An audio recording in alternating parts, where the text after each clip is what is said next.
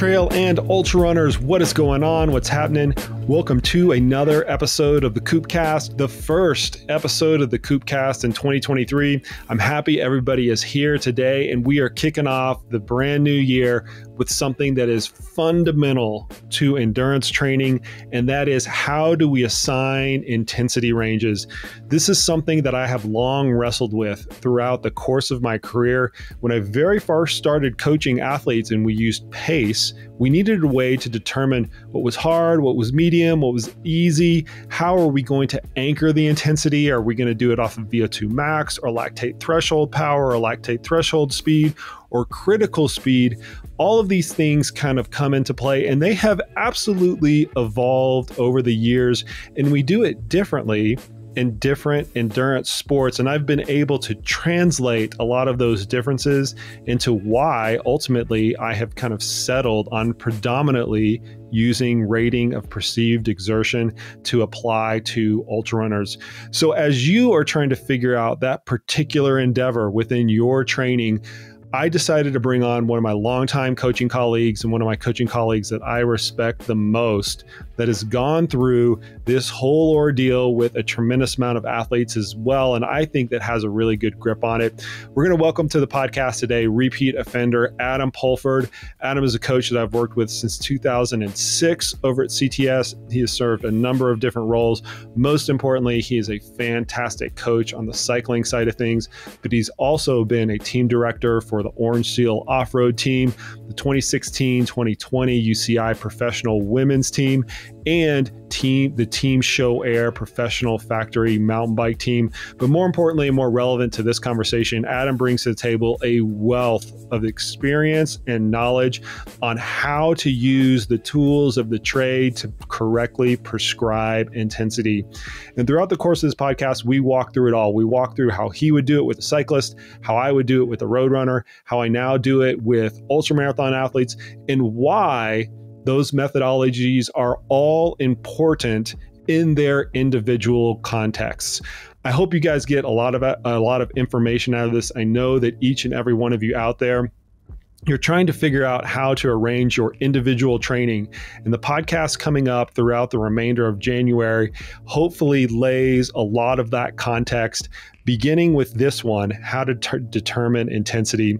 So that is it. I'm going to step right out of the way and get right into the conversation with one of my longtime colleagues and friends. I hope you guys enjoy it. Here's my conversation all about intensity with Coach Adam Pulford. Let's do it. Thanks for coming back, by the way. Yeah, you're welcome. You ever get sick of having cycling coaches on your podcast? No, because once again, man, like there's better performance and training context in that sport as compared to trail running. Like trail running, I think is like about a decade behind in a lot of this stuff. And we see that in both coaching and in practice, where stuff that has already been like vetted, like in terms of, we'll talk about some of that stuff, right? Determining intensity ranges and stuff like that.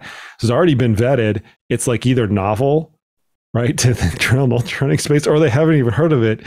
And I can't tell you, man, like once every couple of weeks, I come across something in the trail and ultra space. I'm like, we did that shit like 10 years ago. Like, come on, like, we've got to like move forward, like have a broader context thing. So no, I don't have, especially when it's you, man. I always appreciate you. I mean, I appreciate coming on here because I learn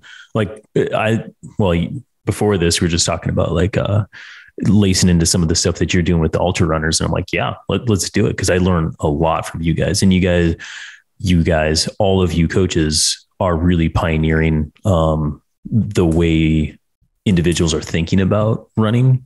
And there's going to be some stuff that we probably talk today and be like, I don't know what you're talking about, but I'll tell you how I do it.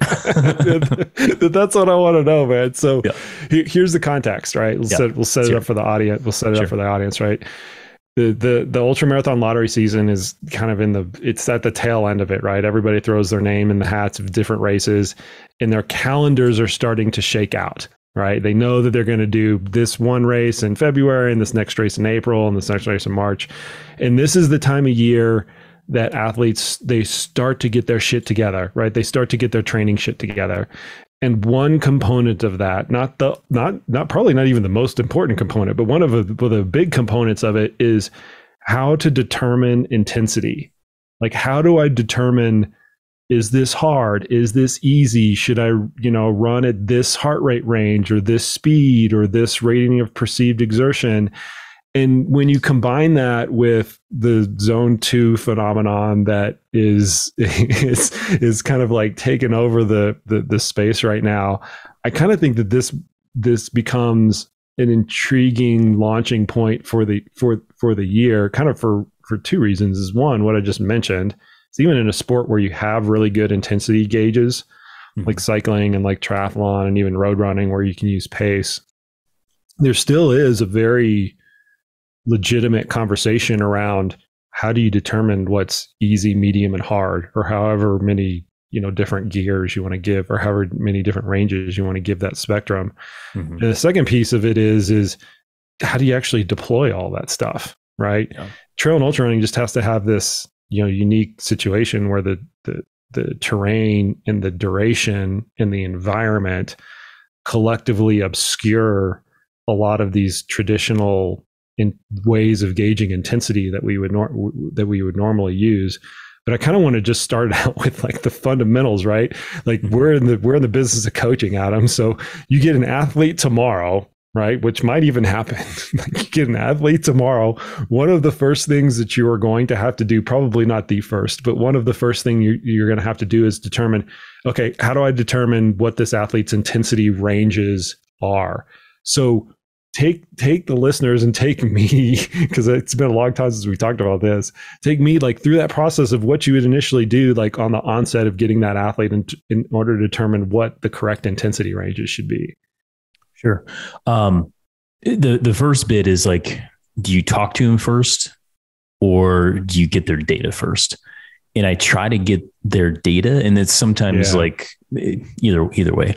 And the more data I can get, the better. And these days, I think we're pretty lucky, especially on the cycling side, where there's a lot of users, a lot of athletes that have been using either Training Peaks or Garmin or Exert or something like that, where they're housing their data. Yeah.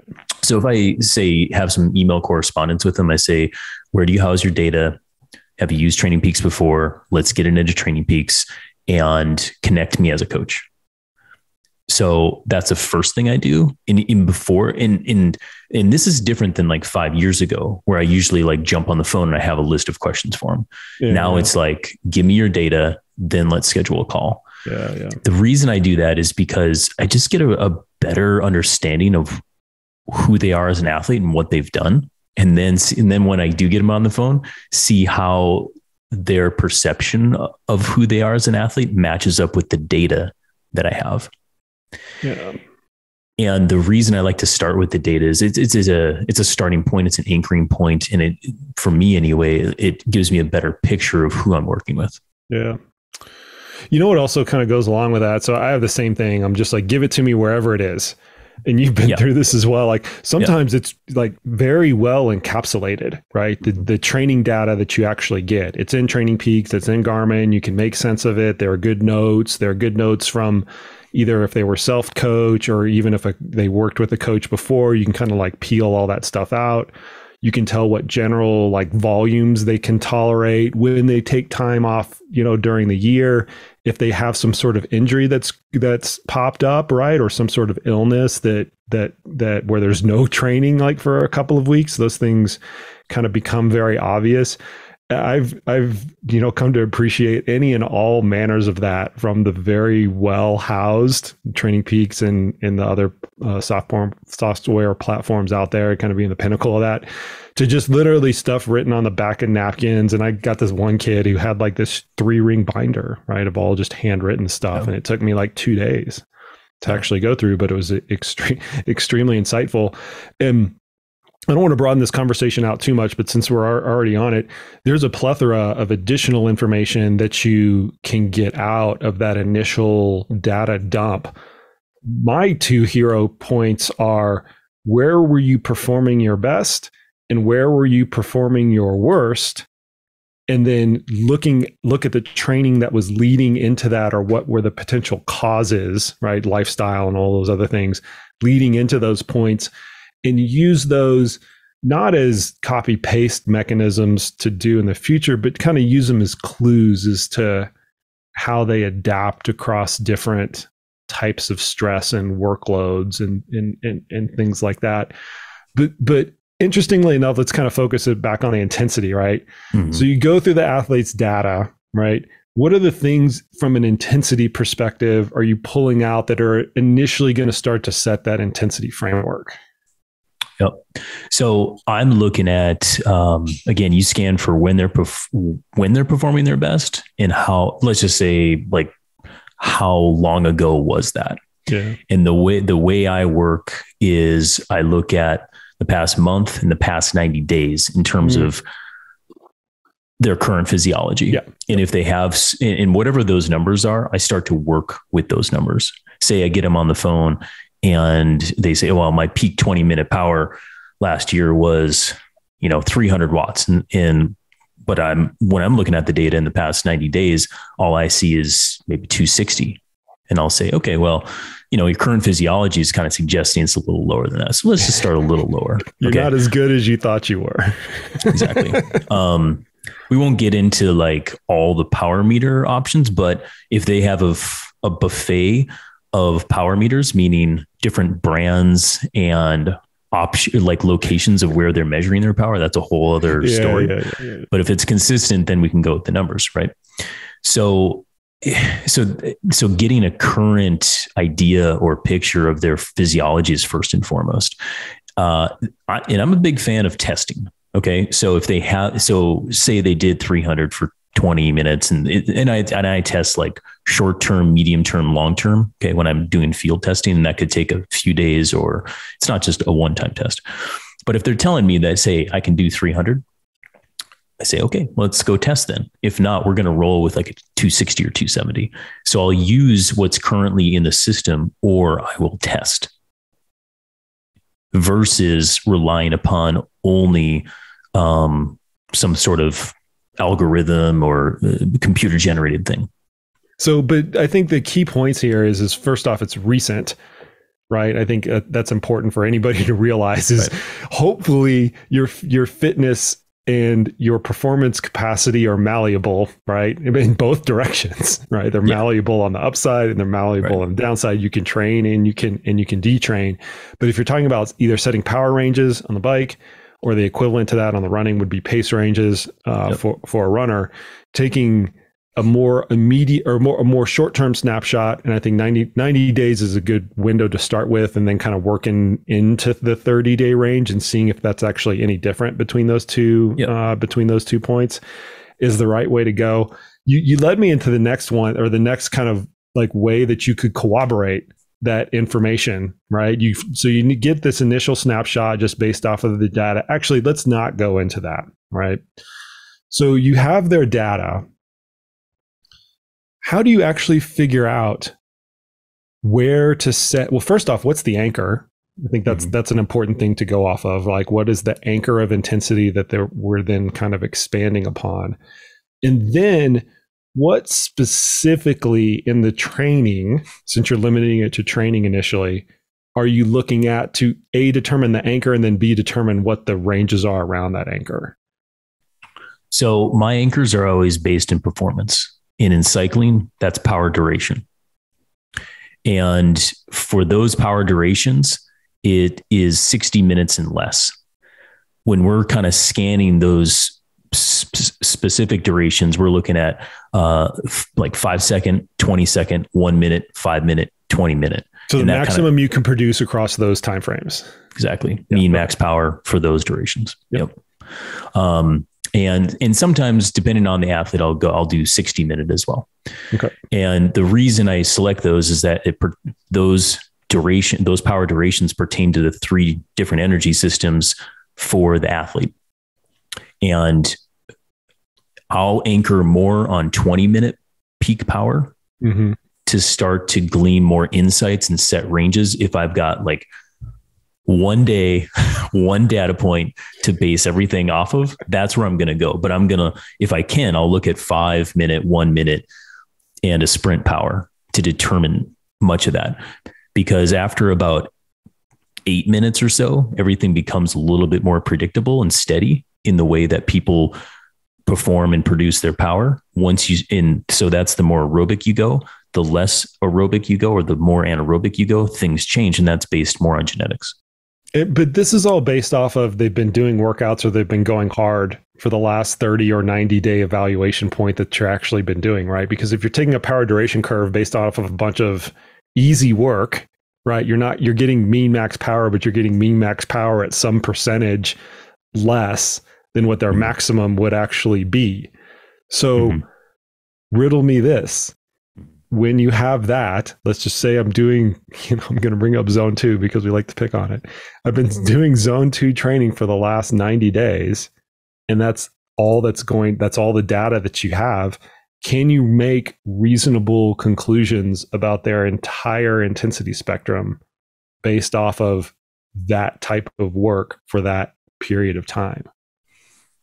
Yeah, that's a fun question. And I would say straight, like if all you have is 90 days of zone 2 data for somebody, you haven't talked to them, you don't know what they've done in the past, you don't have races. I just say straight up, no. Let's do a field test. Let's get you into testing at that point. It's not necessarily like a field test, because you could say, okay, what was your big race last year? You say Leadville. And then you say, how fast did you go? 9 hours. Okay. He's probably at 4 watts per kilo for threshold. And then and then say, how much do you weigh? Okay. Now I can do the calculation and make a better observation of that. Yep. That's how I would go about it. Okay. However, then you got like somebody too. And then this is like another thing where it's like, say they've only done a bunch of zone 2 riding on the bike, but they've been like, I have a lot of my Colorado athletes getting into skimo. So they're filleting themselves, like going up mountains and skiing down, and say, I don't have rich data from the cycling side of things, but their threshold is probably just as good, if not better than August. Yeah.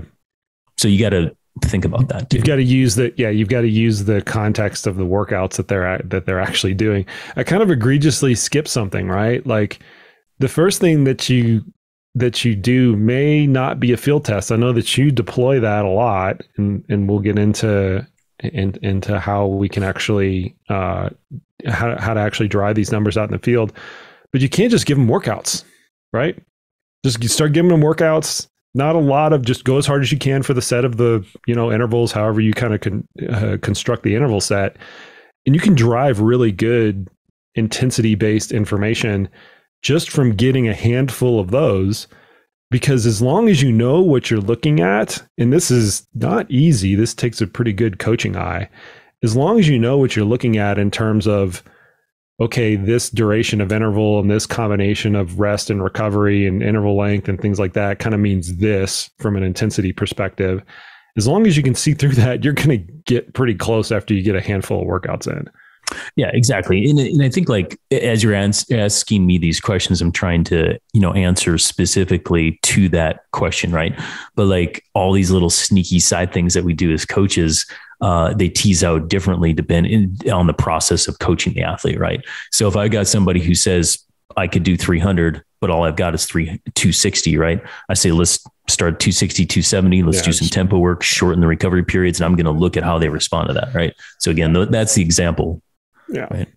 So let's go through the testing options. Sorry, let's kind of go through the testing options, and we'll go through the workout options first. So you mentioned the 3 tests you do, like walk the listeners through what you're prescribing and then what that means for the intensity ranges. Mm-hmm. So first of all, I'll say too, like you said before, I do testing a lot. I'd say that is very dependent on the athlete, the situation, the data, the racing, all this kind of stuff. I'm a huge fan of testing because you don't know what you're working with until you go find it. So that's why I'm a fan of testing, and I'll deploy it frequently or infrequently, depending on what we're doing. So let's see, 1, 2, 3, the 3 primary tests that I do are an anaerobic and neuromuscular kind of power test. And those will be a series of 20-second sprint tests and a 1 minute all out test. Generally, like if I've got some time, I'll just do that on one day, call it good, and I'll bring them in with a pretty good long warm up, hit those sprints in the 1 minute. The next day, I'll do a 20-minute all out, and those are all maximum. Yeah. All out. The next day, I'll do a 20-minute time trial, 20-minute all out. And also the huge part of this, it probably an anchoring point, by the way, is perceived effort. Because when you tell somebody max, you have to kind of quantify this. So I'll educate them, and I've got documents to show to them and describe on a scale of 1 to 10 what I'm looking for. What is a 10? What is a 1? What's a 5? That kind of thing. And so all these are at 10. And it's 10 for the duration, which pacing for 20 seconds is very different than 20 minutes. Yeah. And we laugh, and listeners are like, oh, of course, Adam. But like, how many athletes don't understand that? Yeah, because totally. You see the 20-minute power test spikes way up, and they got an awesome 3 minute, and then it just caves, right? So pacing is huge, and it's in the context of that anchoring to the effort. All right. So anyway, the anaerobic test, 20-second sprints, 1 minute. Then I do I have a day here. That's one day. The second day is the 20-minute time trial. Then I'll usually, depending on what I know about them, I'll usually give them an easy day. And then on like the fourth day of training, I'll do a 5-minute all out test. Mm-hmm. And that typically I can get 3 testing days within 4 days for most people to keep them fresh. And that's how I gather my data. And so you design all the power ranges around those? I don't. Ooh, I don't prescribe any. So if it's a new athlete, I don't prescribe any power. Really? Mm-hmm. So when do you get to the power prescription? Only if I've got good data. I've been working with them, and we know within a reasonable range of what they've done before and what they can potentially do. And I've got tools to kind of use that and tease that out. So even with a new cyclist with a power meter, you're potentially foregoing intensity prescription by power for months, potentially, until you get that context. Because the thing that I try to teach as well is, what is a max effort? Yeah. How do you pace for it? The problem, so the great thing is that in cycling, we have a lot of data. The bad thing is we have a lot of data. People rely upon it too much. And this is like both like a great thing with what I do and also not a great thing. Of conversations, and this is how it goes. Do a 20-second sprint. How much power should I produce? Go maximum effort. Okay, so what's the number? Be like, all out.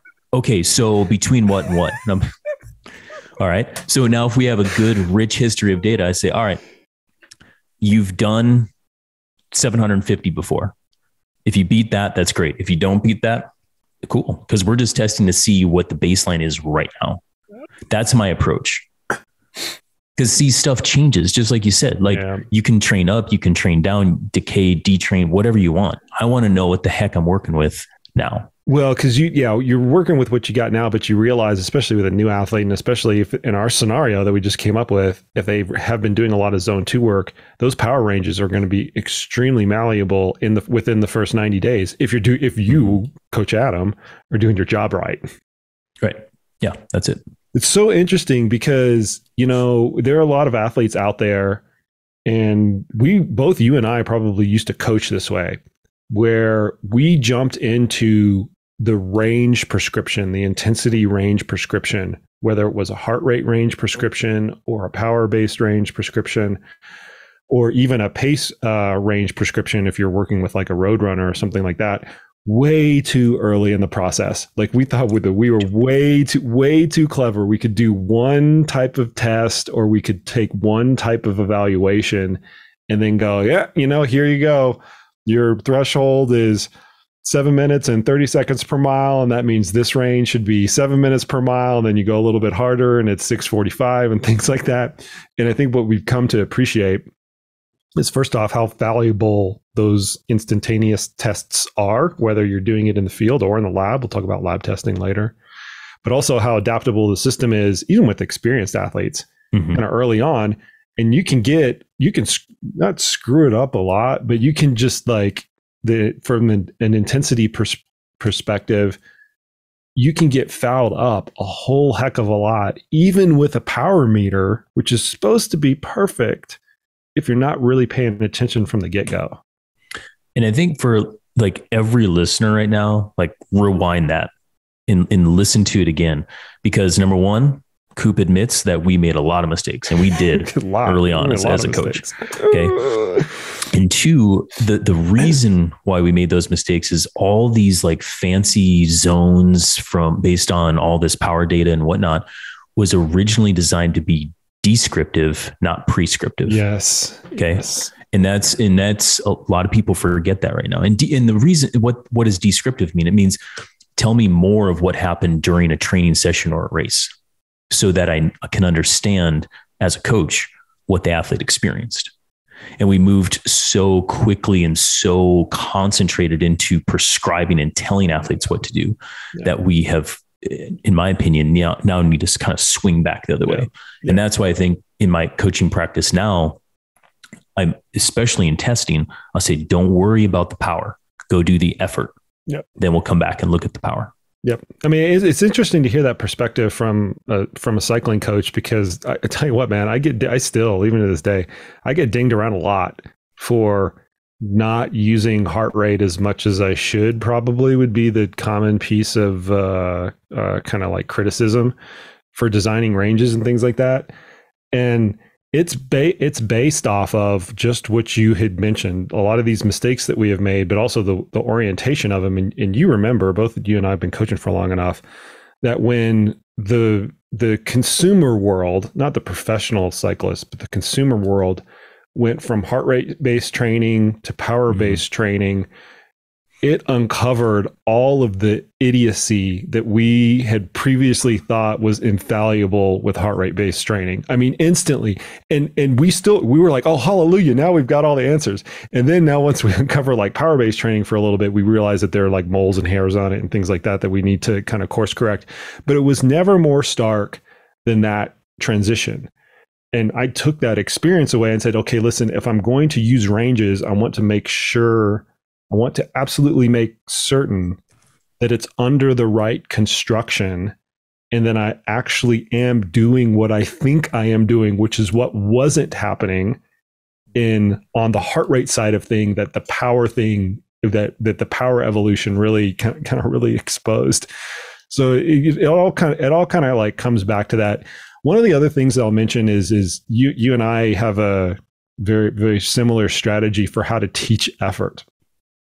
Just have them go do the hardest thing possible, and then descale everything from there, right? 10 out of 10 for whatever the duration is. And then work down to, okay, I want this to be a 9, this to be an 8, this to be a 7. Because it's hard to shoot for the middle, right? Just perceptually, like people just don't understand. If you just go do the hardest freaking thing possible, no matter what the duration is, that then becomes your calibration point. And then you can kind of like almost back calculate things from there. So in a lot of ways, I will do something very similar, where even when I have good data, I'll say, listen, just go do these set of intervals, 10 out of 10. Maybe you've got an extra 1 or 2 minutes in the tank. That's your rating of perceived exertion of 10 out of 10. And then let's calibrate the rest of the workouts, the rest of the workflow based off of that. That's the anchor point, right? It's essentially as hard as you can go. Yep.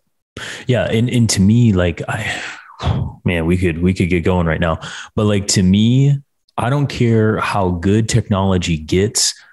I don't care how good AI or machine learning or anything. So if I can go out and do a bunch of zone 2 and then have somebody tell me what my FTP, what my 1 minute power should be and all this kind of stuff, I think it's all bullshit, because it's not real. Like, because there's stuff between the ears that AI ain't going to measure. Right. And I'm also coming from like a context of, like strength training as well, because it's always kind of been based in this too. Like, you've got a rep max, go do it, come back. And then we calculate stuff from there. Now that's not perfect, but like, go do it, find the edge, find what you can actually do, and then work with that, as opposed to something else. And I'll leave it at that. Well, we'll get into all the other contrived ways to do it, but I think something that is we shouldn't leave out is using physiological testing to acquire this. So I mentioned this off air. I might as well mention it on air as well. I'm going to bring in our lab manager and one of our longtime colleagues, Renee Eastman, who has more tests underneath her belt than you can swing a stick at. I mean, she's every week the lab seems like it's freaking full of cyclists and runners that she's running through the testing protocol. But that is another way. So I'll use that podcast to just like more in depth describe the testing process. But the theory is you go do a single or a battery of physiological tests in a lab where you are measuring things, normally oxygen and lactate are the things that you're measuring. And then from there, you're deriving the ranges, your RPE range, your pace range, your power range, your heart rate range, however you want to slice that fish up. So what is your utility or what is your perception on getting somebody into the lab, irrespective of the circumstance, new athlete, existing athlete, and things like that? In your mind, what's the proposition there? Sure. Yeah. So to kind of like back up real quick, when I was talking about the testing protocols that I use, the one thing we didn't really close the gap on is I look at those edges or those maximums to then set the training zones specifically to them and to the instrument that they're using for training. Yeah. Okay. And then we go from there, do some test workouts and go from there. Yeah. So if I've got an athlete that can get to a good lab that has good instruments and a good practitioner there. You're already starting on the caveats, man. I might encourage it. Now I'll ask Renee that. Like what should athletes look for when they are going to do testing in terms of the equipment, the practitioner, the whole 9 yards, the equipment, all that stuff. So yeah, we can leave that as the caveats for now, and Renee can explain it better. Exactly. And I think it's good for her too, because I used to do a lot of that stuff. I worked at the Human Performance Lab at the University of Wisconsin in La Crosse, and then worked in the lab at CTS, did a lot of tests there. We had the right equipment. And right now, off the top of my head, in terms of a metabolic cart, I don't know, Parvo. It hasn't changed that much. Our metabolic cart is a Parvo. Parvo. Yeah. Okay. So, there's things that I check to make sure that it's good. So the reason is if you go do a test with somebody who doesn't know what they're doing, or you go do a test with shitty stuff, then you're not going to get good numbers and you're not going to get good zones. And therefore you're not going to get what you're looking for. Yeah. Therefore, but if it is good, then it's worthwhile. Then you go get it. Because in the end, we're trying to figure out intensity for training zones so you can go do really good training, really high quality training, and make a positive adaptation to get better in your sport. That said, if it costs a lot to get to the lab, even if it is a good lab, I won't. And cost in terms of time and money. Because I can do something that's just as good, if not better, because it's like specific to the instruments that they're using without having to travel to get there. Yeah. So, but that being said, like pump the brakes there for a minute and say, if it's a low cost, meaning, not a ton of travel, not a ton of money. And if they're into it, for sure, let's go do it, because then it's a great learning opportunity for them. It helps them to get a different perspective or an angle. Again, making sure that there's a good practitioner to guide them through this process of testing. And then what we can do is take that data, extrapolate to the way I work to see if my numbers are matching up. And they usually do, with what we're looking at in terms of a VO2 max, in terms of a lactate threshold, and then deploy it into their training to either create training zones or educate them on the numbers that we got from the test, and then the numbers that we're using in training on the road with their power meter. So that's one way, right? Mm-hmm. You're kind of using it as corroborating evidence, right? Because you've got your own power profiling kind of setup that you use to set all the ranges. Mm-hmm. I think it's worth mentioning to the listeners, because a lot of this is going to be too much inside baseball for them. The graded exercise test that is used in almost all physiology labs is going to differ than what Adam just mentioned. There are some physiology labs that are going to do a power profiling test that is similar or maybe the same as what Adam just mentioned. But a standard graded exercise test, which is what you're going to find in most labs when they're looking for lactate threshold and or VO2 max, is a continuous ramp protocol, right? You either do it on a 3-minute stage or a 4-minute stage, and maybe sometimes they're broken up between the lactate test and the VO2 test. That's all too much detail for this conversation that Renee will kind of go over. But the point that I'm trying to make is that the test protocol is different. You're getting information that is kind of either corroborating or telling you that you screwed it up from the onset, and then what do you kind of do from there? Is that the correct like summation of it? Yeah, pretty much. And like to make it like real short, like if you go to it, just like like you talked about there with a ramp test, and we get like a lactate threshold, typically you can then educate the athlete, like a cyclist, on what that means with their power duration, because it's going to be a little different than in a functional threshold power. And I'm guessing it would probably be the same for running. Is that correct? Yeah. It's very, like you're probably going to get. Yeah. Okay. Yeah. Very similar. Your lactate threshold speed, or if you wanted to use heart rate as the intensity anchor, your lactate threshold heart rate is going to be slightly different in that condition than your functional threshold speed or your functional threshold heart rate. The thing, honestly, that confounds all of this is just the temperature of the lab, right? If you can just get the temperature of the lab right, it actually makes a really big difference in terms of translating stuff to the outdoors. Yep. I want to make one mention that we'll probably go over in this upcoming podcast with Renee. There are other value propositions of getting physiological testing that are not solely dependent upon setting the intensity ranges, that you can absolutely take into the field of training to determine training architecture and what's going on metabolically and strengths and weaknesses and stuff like that. That's a whole other kind of kettle of fish, but I want to kind of nail it back down to the intensity. And I really want your personal perspective on this, Adam. It's like, because you've had athletes that you've worked with for a long period of time that then go and get this type of testing. How much of a difference is it actually making on the intensity prescription? Because you've kind of couched it as well, it's got to be convenient, and this caveat and that caveat. Like, how much of a difference from a very pragmatic point of view is it actually making? I mean, if you're asking the question, if they go do a test and I get that information and I compare it to, say, the data that I have based on my tests that I've done with my athlete, is that kind of the context? Yeah. It honestly, in my experience, it doesn't matter. I don't know if you're fishing for an answer or something like that. It's so close. It is so close. What's interesting, and if there's any running nerds that's into cycling, and let's just say they've listened to the Train Right podcast, where we talk about a metric that's really interesting and important to know is time to exhaustion, which is a duration that's marking your functional threshold power, meaning it can be short or long.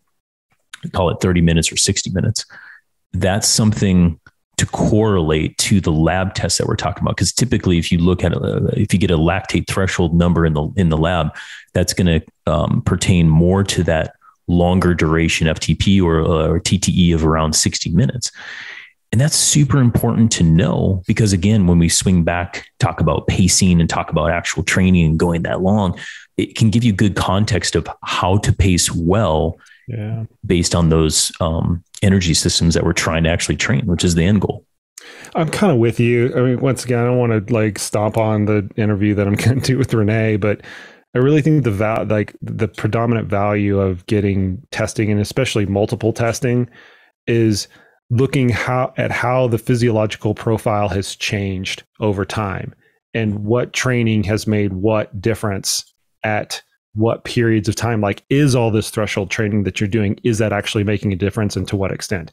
If you're trying to improve VO2 max, are you actually doing it, and to what extent? And then you can find answers. You should be able to tease that out in the data.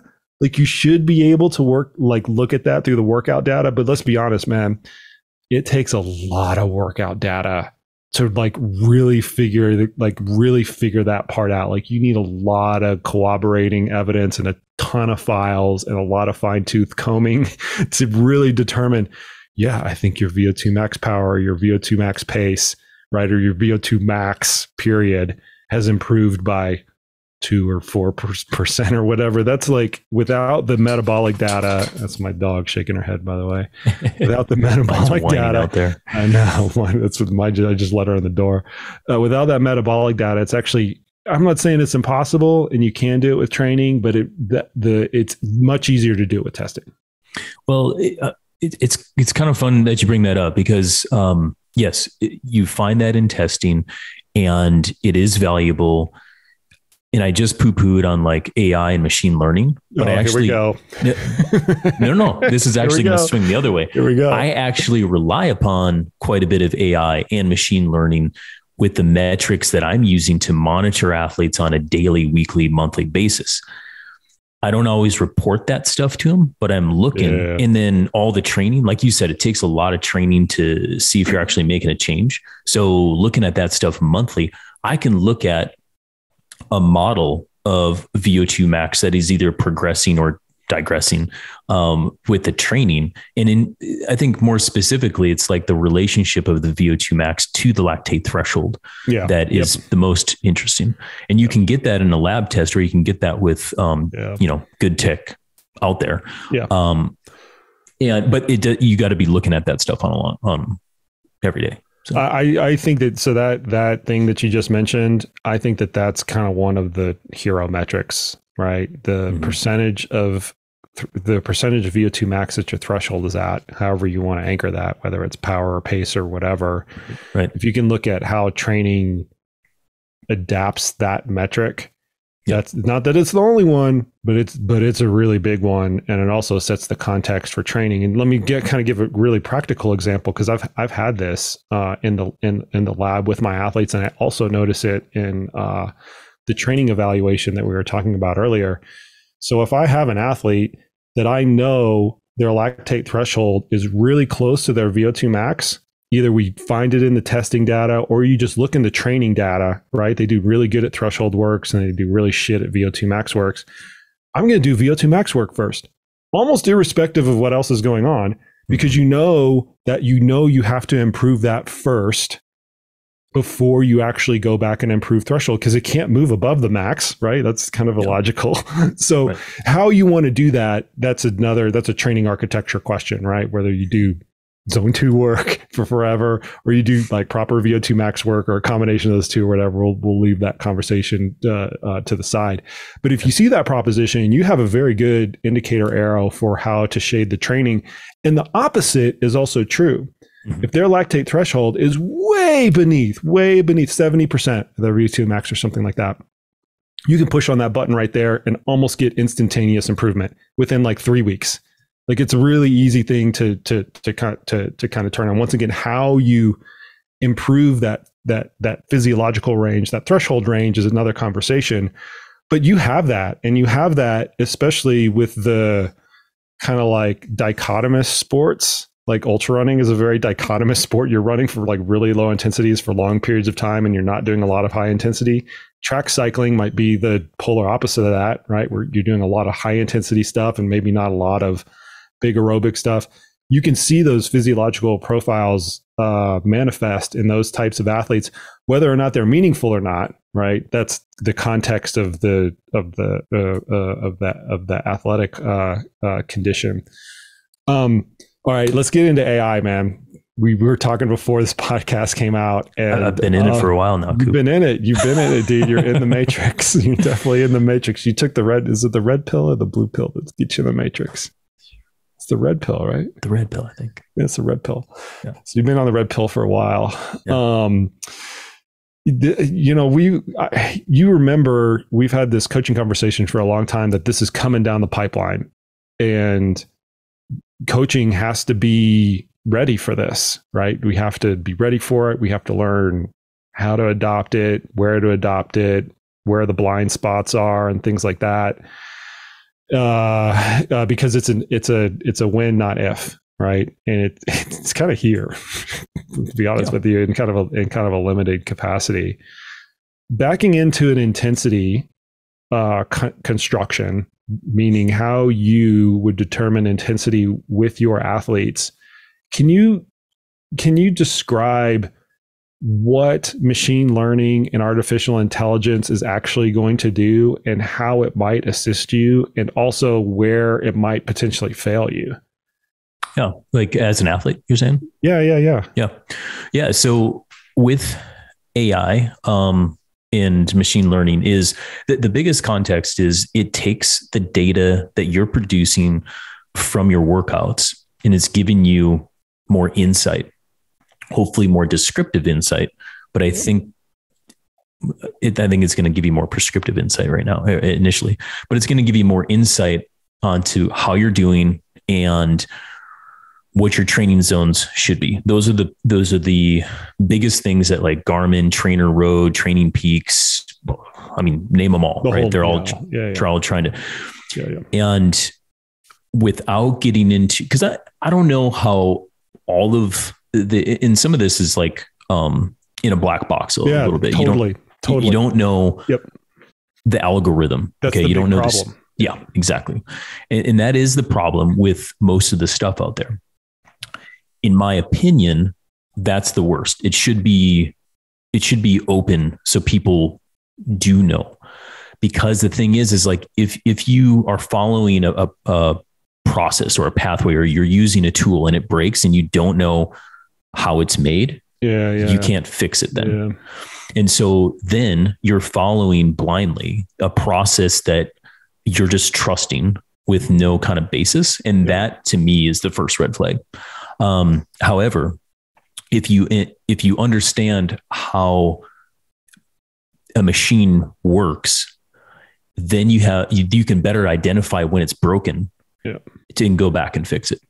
Now, the thing that's going to help people, coaches and athletes with, or the way that AI and machine learning is going to help coaches and athletes, is to get description more quickly and get better insights right away. Yeah. The problem is that if you get bad data, if you have bad data plugged in the AI and it assumes too much, or if it can't identify that something, say, bad happened, like in our world, bad data spikes or bad calibration. Scrub the data, right? Can't scrub the data, right? Or if you did have a really good day and it scrubbed it based on how it thinks, and then you lose that data. So it is definitely not perfect. And in my opinion, there should still be an intelligent human that's kind of not behind the scenes, but like alongside, helping to orchestrate and make the decisions on whether to increase your FTP or individualize the anaerobic portion of your zones, or whatever the case may be. So I get really excited when like new cool tools like this come out. But there's been some like recent tools that are coming out where people are super stoked about, but it's very obscure and abstract on how they're generating this stuff. And to me, when people say, "Oh, coaches will be out of a job and stuff," bring it. I don't think so. No, I mean, because we both have been through a few different iterations of the coaches are going to be out of the job, right? And it still hasn't, I'm in my 24th year of coaching and it hasn't come full circle yet. Not to say they couldn't, but I think it's going to. I actually think it's good for coaching because it makes it puts a spotlight on the better coaches, and the coaches that are just regurgitating stuff and copy pasting this, then they are actually obsolete, right? Because the machines have literally taken over what they are doing, and unless they raise their skill set, there's no value proposition there. But I digress. That's another deal. I mean, I think the initial application of this is getting to the answer faster, just as you mentioned earlier, right? We don't always get it right, and we know within reasonable certainty kind of what our level of precision is when we're initially setting these ranges. But if we can use some type of machine learning to tell us how to set the ranges initially, and or how to adapt them when, like, over time, if we can reduce the amount of time and or effort that it takes to do that, that is a huge win. I share your concern that I have to know what's underneath the hood. And this is the thing that is eternally frustrating with almost everything that comes around that tries to get at your readiness or your recovery, or, you know, even should you kind of like run or work out today, or what your training ranges should be. The description of those is so vague that I can't even tell fundamentally where the intensity anchor point or points are. And I would just start with that. Like, tell me you're looking at the power. Okay, great. Tell me you're looking at the heart rate. Okay, okay, great. Now I know, now I kind of know what we're working with. But in any of these cases, and I'm going to use the one that I sent you earlier over text, Koros's relative pace, or sorry, effort pace. That's the right terminology for effort pace. As an example, I'm all for like that conceptually, right? Figuring out what your pace should be in an uphill condition and downhill condition. And for the listeners out there, what they are attempting to do, and I'll leave a link in the show notes to Koros's description, is to try to equate the pace equivalent in an uphill or a downhill condition to what it would be on the level. And that's not unique, right? We've had grade adjusted pace and normalized graded pace. Normalized graded pace is a slightly different variant, and that's not worth it to get into. But grade adjusted pace in Strava and normalized graded pace in Training Peaks for long periods of time. Their addition to this is the adaptation over time. So somehow they're figuring out how either your economy and or efficiency Adam's is different than mine on a 10% grade versus the flat level ground, and adjusting this pace algorithm to that, to which I'm like, great, that solves a big problem for me, but I still got to know how it works. Like, what are you using for the anchor? Is it heart rate? Is it pace? Or how are you like machine learning this? Like, I don't need to know the intricacies of the machine learning, but I need to know at least a little bit of the context in order to find how I'm going to practically use it versus just blindly accepting the intensity, because we know what that happens, right? When we blindly accept the intensity, we usually screw it up. We've got a good pattern of doing that. For sure. But I'll answer your question is Koop has the better efficiency and economy compared to Coach AP. We could test it. Spoiler alert. We could test it, right? In the context of running though? Yeah, we could. You'd have to run, but I mean, sign me up, man. I love testing. Okay, but we'll do it. I'll pretty buy sure you a I know watch. the outcome of this. I'll buy you a watch. We'll go and we'll train underneath. We'll do how would we test this, Adam? We'd each get the same watch. We'd assume that we're the same weight, right? We can plug in the same weight. We're about the same weight. Yeah, I was going to say, what do you weigh? We're pretty close. I'm about 170. No, I'm about 170 now. I put on some muscle, man. I've been in the gym. You see that, bro? Did you get that 400-pound deadlift? No, I'm getting close, man. I'm getting close. I'm behind, but I'm going to finish. Like, I'm not more like enough. 160, 160. Well, after Christmas. Anyway, we digress. We're close. Yeah, too much. You're going to have to strip down. Here's how we would test it, though. Here's how we would test it. We both get the same watch. Yeah. We do the exact same types of running for a month. And then we go out and we run on the same. You'd have to come to Colorado. We'd have to go out and run at the same grade, at the same speed next to each other, and then compare our relative paces and see if they're the same or different, and how much different. Yeah. Well, see, the problem there is if Adam does not get injured in the first month of running, right. Then we can test. We just screw our test. All right, that's enough of the digression. So there's another form of machine learning and or AI out there, and that's with Trainer Road. So Adam, this is your wheelhouse. Why don't you give some context around that and how that could potentially be useful? Yeah, and like kind of my wheelhouse, but kind of not. And I'll just start with like the caveat of I'm not here to poo-poo Trainer Road at all. Like we're talking about, like, I don't know their algorithm as much. I only know what probably, listeners and consumers know in the way that it is using your data to generate training zones and FTP and all this kind of stuff. However, so what we know is that you can do training and you can do all zone 2 training, or you can do group rides and races, whatever has to be on Trainer Road, and the data has to be on Trainer Road. And I think the first 10 workouts actually have to be Trainer Road workouts particular. Oh, I didn't know that. Yeah. Then you upload some others, or other training data, and then it generates your zones based on this. So again, it's not just like do a ride, get training zones. Like it's more to it than that. Yeah. And there's to like be a bulk of data, right? A bulk of data. Yeah. And that's like a thumbs up on my end. Cause I'm like, oh, they actually need data to do this. Okay. But then over time, it says that it learns you and it gives you better training zones that more accurately estimate your FTP and all this kind of stuff. And again, like I'm all for that, especially with self-coached athletes or people who are just kind of like getting into this. Pretty good way of starting. And if it does what it says it's supposed to do, which is like decreases the amount of overestimation and increases the amount of underestimation. Cool. Great. Gives people better training tools.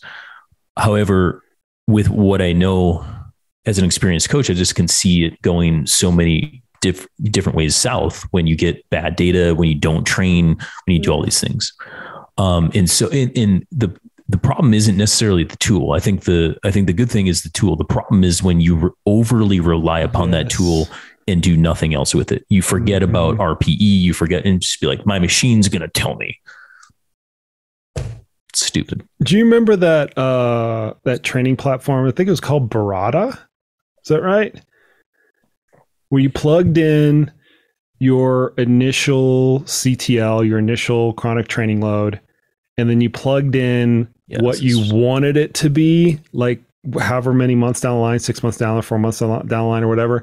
And then it built the CTL ramp for you with all of like the microcycles and things like that.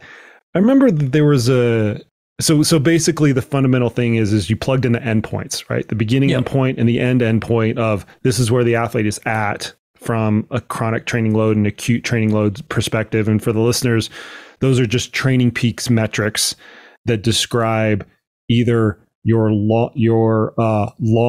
chronic training load, your 42-day training load, and or that's the CTL, and or your short day training load, that's your ATL.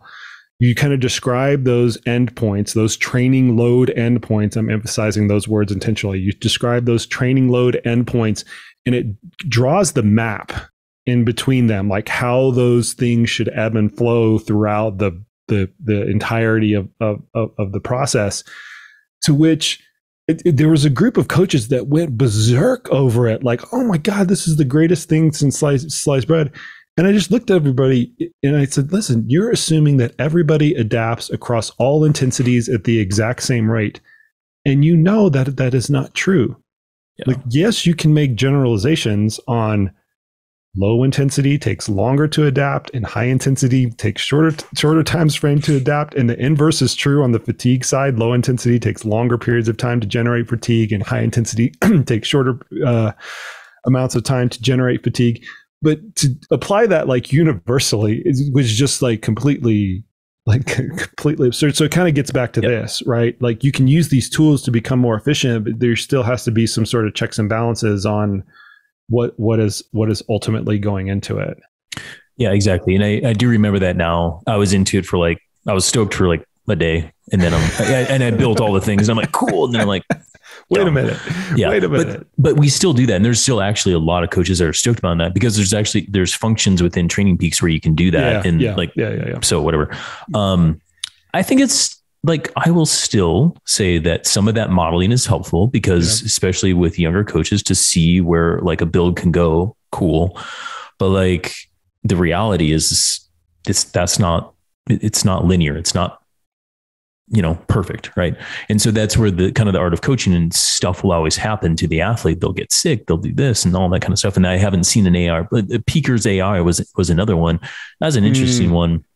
I don't know if you saw that, Koop, but I played around with it for a few months. Actually, you input data and you got to chat with a bot. So you had like a text message, it like every time you did a workout, it was like, how'd you feel today? And you pretended like it was a real person and like texted back, and they would have like, 4 or 5 questions after every workout, and it would input it in. And then it would supposedly do different calculations of what to do the next day based on your inputs on that. Oh, it's an elaborate if-then program. Yeah, exactly. So we built that.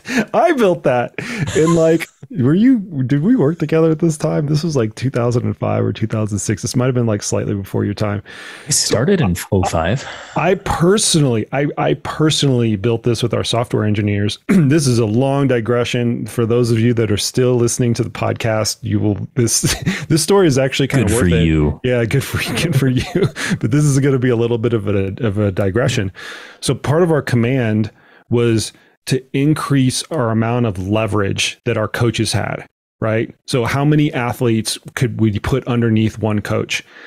And there's kind of three main points that you can apply leverage to. It's how you communicate with the athlete, right? You send them 10 phone calls or one text message or 2 emails and things like that. You can have more leverage if those communication points are kind of more streamlined.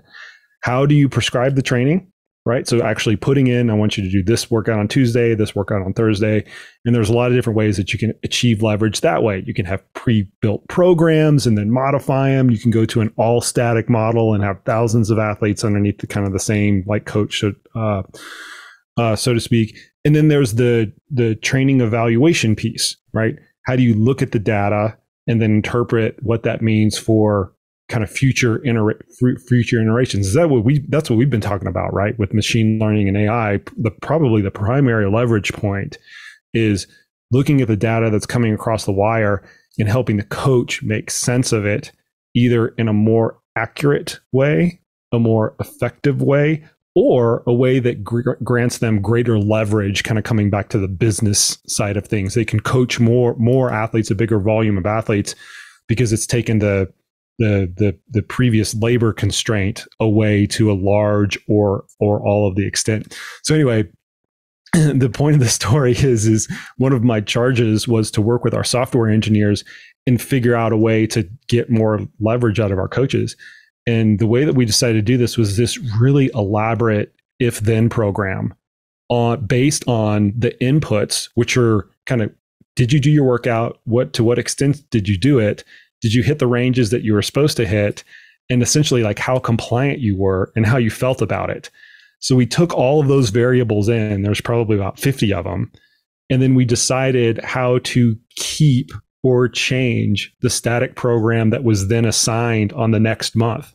But it wasn't even AI. It was just if-then logic. I'm not trying to like overplay it or anything like that. But it was the same philosophy of like, here's all the things that are going on. Let's try to automate it in some way and then kick out the program automatically. And then you have a coach really quickly review it and say, yeah, this, or no, we're going to shift Tuesday by this amount or whatever.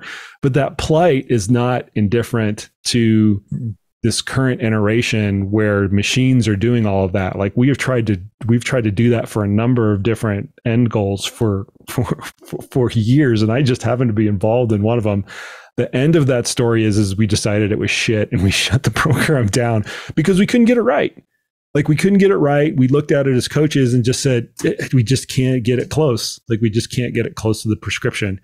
That's 15 years ago, right? More than 15 years ago.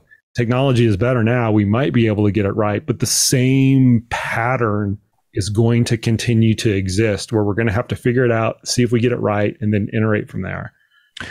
Well, I think it's also important to know, and this is like, I try to make this as practical as possible, but like humans are not that perfect where they are predictable. Yeah. Like they're always in flux, physiologically and emotionally. Therefore, I don't think AI will work to train us without a human being involved. Yeah. I mean, the AI people will say that, well, the machines will eventually be able to figure out even the human component, right? That human variability component. But a lot of that work is, John Kiley and like his colleagues that will take this stance. And I agree with a lot of this, is that we are not linear nor predictable adaptive creatures, right? Mm-hmm. Just because you apply a stimulus, don't think that you can in a replicable way predict how that stimulus is actually going to affect a particular athlete, because there are so many other complex variables kind of going into it. You try to get it close, And I think that, one of my greatest growths as a coach is realizing just how close or far away we can get that predictive model, right? You can try to get it as close as possible, but still there are all these other variables that you can't take into consideration. Yeah, that's it. All right. Let's wrap it up, my friend. So intensity, you've got your general architecture of you initially do a big data dump. You can kind of rough in the intensity from there. You may or may not apply some type of maximal testing across durations to further refine the intensity. I think the last thing before we go is what are your triggers to modify it? So you're working with an athlete for 3 months, 6 months, 3 years, it's 5 years, right? You've been working with athletes for over a decade, single athlete for over a decade. Take the listeners through the modification process. Well, first, I think it's important to recognize that, again, because an athlete trains up and detrains throughout a year, you want to try to stay ahead of that based on the goals that the athlete has. Because sometimes it is detrain. You want them to detrain, right? So then you got to adjust the intensity down before we go back up. And that's also everybody important to listen to that. You want them to detrain. For sure. Yeah. And again, like you and I have done podcasts on this, and it is a very good thing to do. Anyway, but that said, like once you do have a period of detraining, do not go back and chase your old zones. Bring them down a little bit. And you can even say bring them down 5% if you've had a detraining period of 3-4 weeks or something like that. And that's probably pretty applicable. What you can do, you can use some of these tools and a hinge point of FTP and base it off that. But to your point, as you train and develop more, how I adjust, probably the best way I can look at it is to kind of see, this opens up a can of worms. We won't get into it, but do it. No, do it. To see how durable they go over a workout. And that workout can be short or long. And we can get into this because I know you just did a podcast on it. I've got a lot of thoughts on durability, but durability can be a number of different things, but it's essentially how they hold up over time based on what you want the athlete to do. And if they're not holding up well based on the zones that you prescribed, I'm going to bring them down. If they hold up really well, I may adjust them. But the other thing that we really haven't even talked about too is just like the fact of how much, you kind of touched on a little bit, but like lower intensity training, it takes more, say, time and zone to get the adaptation versus the higher end. So just because I do a 4x12 tempo workout doesn't mean that, 1 week we may do it the next week just because we're trying to accumulate time in zone 3 as we go. Right. And I'm not going to change any zone just because you crushed a tempo workout. Right. Could have just been stoked with a good playlist and had some caffeine. So it's interesting that you mentioned that, right? Because I think everybody's first thought when they think about when my range is going to change, they go to the adaptive side of it. Like, when am I going to get better so I can produce a higher power output, or I can run at a faster speed for the same workout?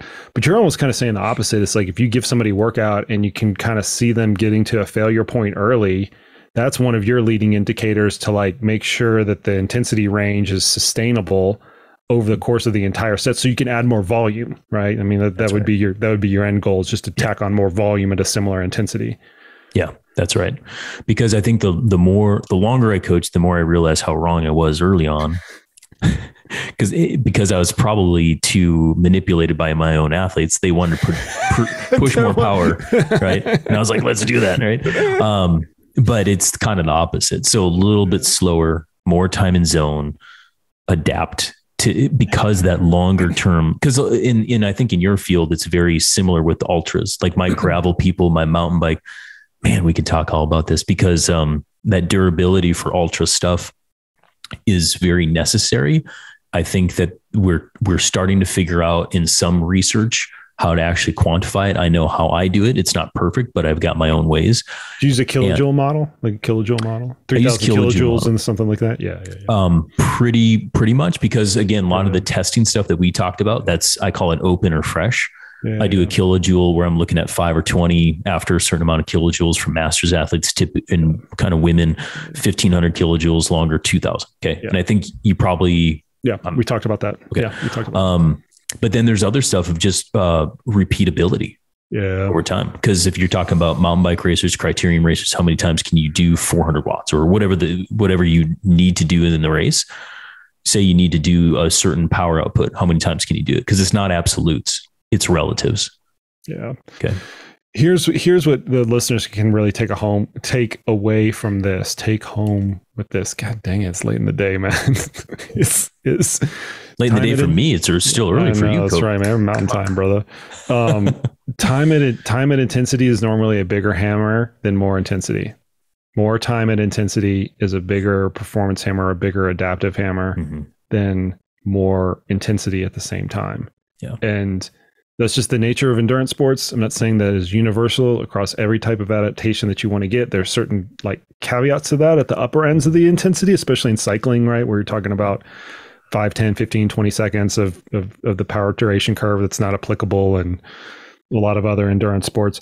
But when you're generally looking at the adaptive process for most endurance athletes, time and intensity is going to be the big hammer. And when the athletes out there that are thinking about either designing their own training ranges, or the coaches out there that are thinking about designing training ranges for their athletes, you're far better off undershooting and just assigning more time and intensity than overshooting and having the failure because you're missing out on part of the adaptation that comes from the stimulus of just getting it close.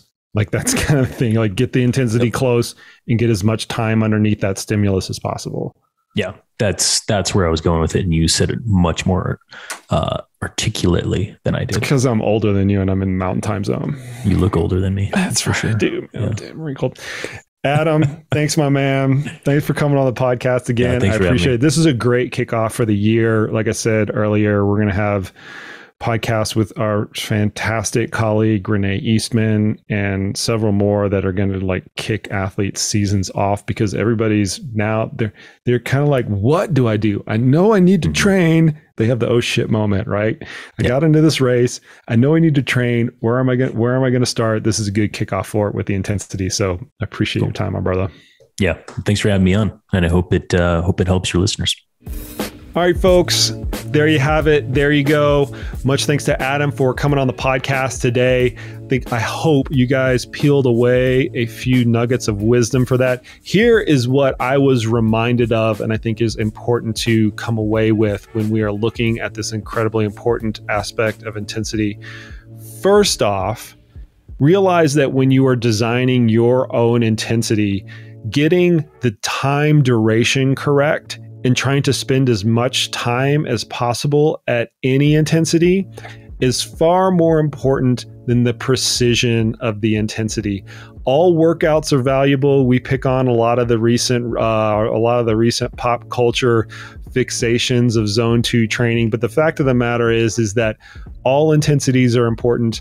Yes, some are more important than others, but in the endurance realm, the thing that drives the majority of the adaptation is the time that you spend underneath the intensity, not necessarily the intensity itself. So keep that in mind. The second thing to keep in mind is as you are calibrating that out there, you can absolutely do so using rating of perceived exertion, even if you are a cyclist, as Adam mentioned, even if you have the most precise way to measure intensity out there, which is a cycling power meter, and it absolutely revolutionized the sport in the early 2000s. Even when you have that tool, you can absolutely use rating of perceived exertion extremely effectively to determine what intensity you need to be at. And one of the best ways to do that is to go out and do a 10 out of 10 workout. Go and do 20 minutes as hard as you can do. Go do a workout like 6 by 3 minutes hard, 3 minutes easy to its maximum. Use that as your 10 calibration point. And however you determine how you want to calibrate underneath that 9876543, you'll learn the most if you just go to 10 first and foremost. That is an absolutely huge part of the entire equation. The third part is if you are using any of the automated ways to determine intensity, whether that's functional threshold pace, functional threshold power, or functional threshold heart rate, that is useful within Training Peaks' app or any of these other associated apps, or you happen to use a field test or even physiological testing, you still need to validate those precise intensities out in the field with actual workouts. You need to take that information and say, does it actually make sense for me to do the work that I need to do at this intensity, and can I handle the duration that I should be able to handle according to those tests? Even the most precise ones require field validation in order to make them valid. Those are the 3 hero points. I hope you guys learned that as well as any of the associated banter that Adam and I happen to have throughout this podcast. One more moment of thanks here. I put out last week that I am making some alterations to the format of this podcast. I'm making it a little bit longer. I'm adding a little bit more depth to it. That's some of the commentary that I just gave you guys right now. And I'm also trying to organize it in a more effective fashion to kind of play off similar themes throughout the course of the year. I also provided some color commentary within the content space in general. I have been absolutely overwhelmed by the positive response that I have received from you, the listenership. So thank you very much. And if anything, that is going to give me fuel to double down on this philosophy of providing insightful, accurate, scientific content that you can take into your training day to day. I'm extremely humbled by it. Thank you very much. That is it for today, folks. I appreciate the heck out of each and every one of you. And as always, we will see you out on the trails.